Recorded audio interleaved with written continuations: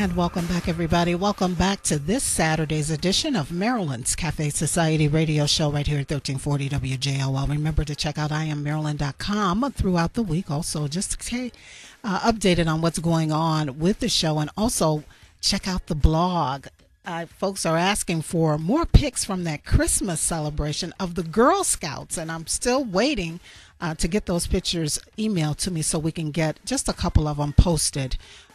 So that you guys can kind of see the girls singing in the studio and all of that. So that's coming soon, everybody. Also, an updated picture of me since the year's end, 2013, and the grand total. Yeah, for those who heard it last Saturday, I lost 15 pounds in 2013, and that's okay. My goal was to at least do what I did in 2012, but I didn't make that goal. So nevertheless, we'll get a picture up very soon, very soon. All right. Okay. So checking the weather, you guys, particularly in the broadcast area, according to the National Weather Service here in the Chicagoland area, we are under a flood advisory. Well, not all of us, just those in the East Branch, DuPage River area in Bolingbrook, and that's until Sunday evening. That's tomorrow evening.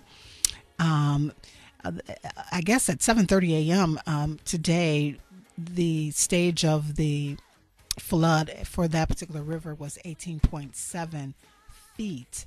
And it looks like it surpassed what they thought the impact will be at that time. And they're anticipating that it will continue to rise. So if you're going to be out in that area, that's the East Branch of the DuPage River near Bolingbrook, please proceed with caution as we are under a flood advisory for that particular area.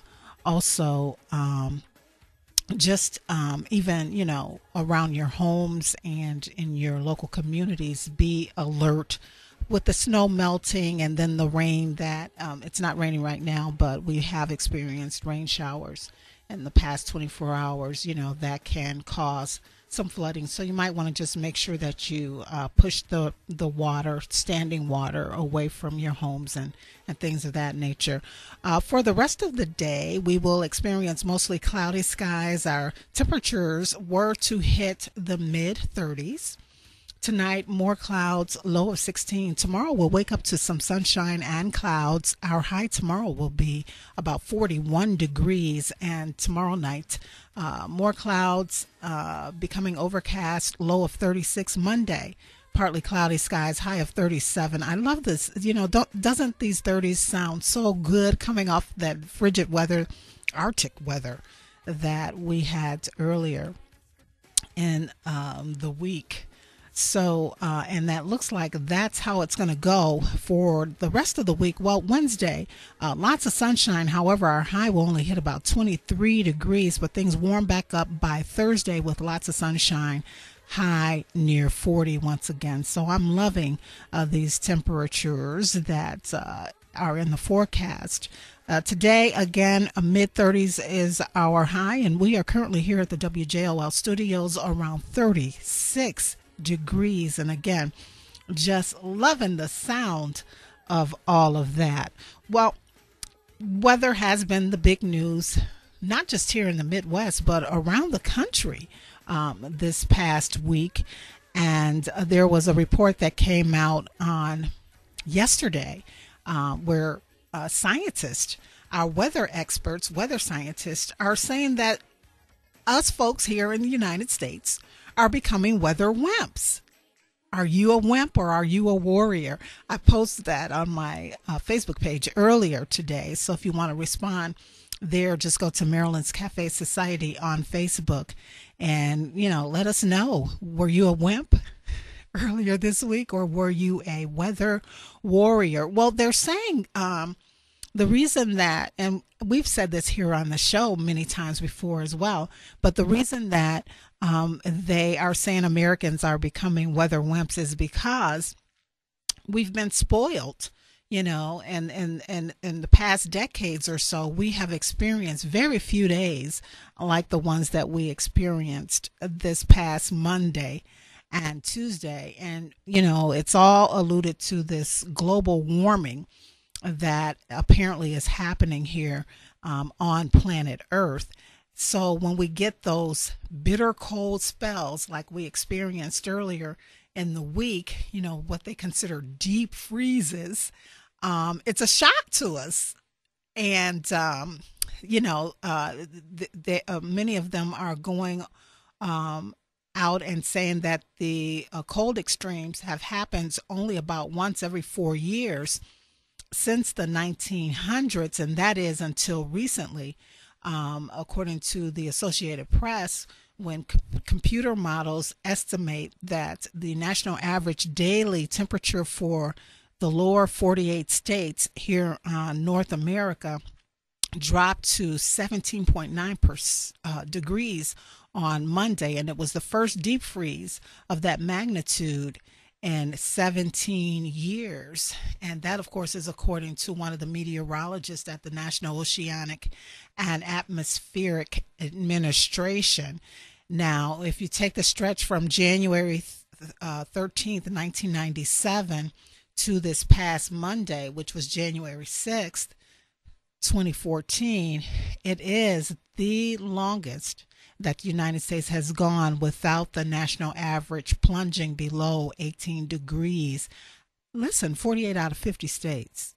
So that is remarkable. So anyway, they're saying as a result of that, because we're just not used to having cold days like that, when we do get them, it's like a national disaster. We were sort of here acting like the folks down south in Mississippi and Alabama and Arkansas and Atlanta, everything shut down.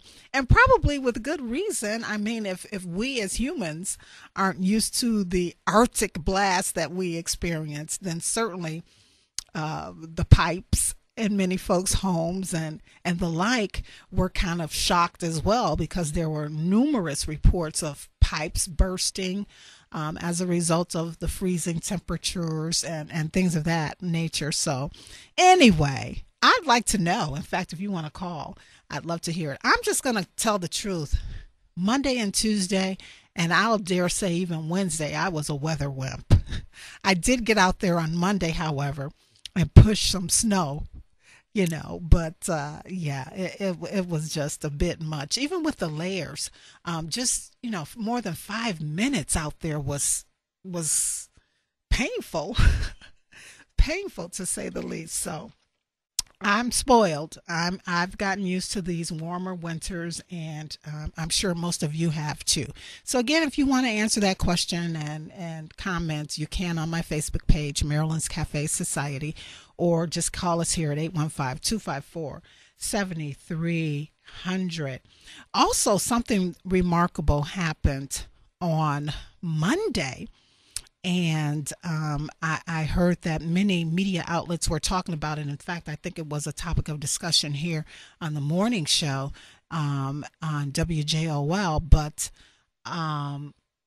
as folks were driving and moving around or opening their windows to the morning sun, they thought their minds were playing tricks on them, because there was an appearance of 3 suns in the sky.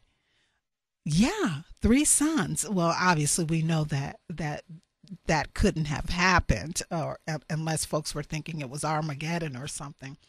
But when that happens, it has a lot to do with water crystals and the cold weather and some other scientific things that happen in the atmosphere that I really don't know a whole lot about. But the term that's used for that is sundog, or mock sun, or phantom sun.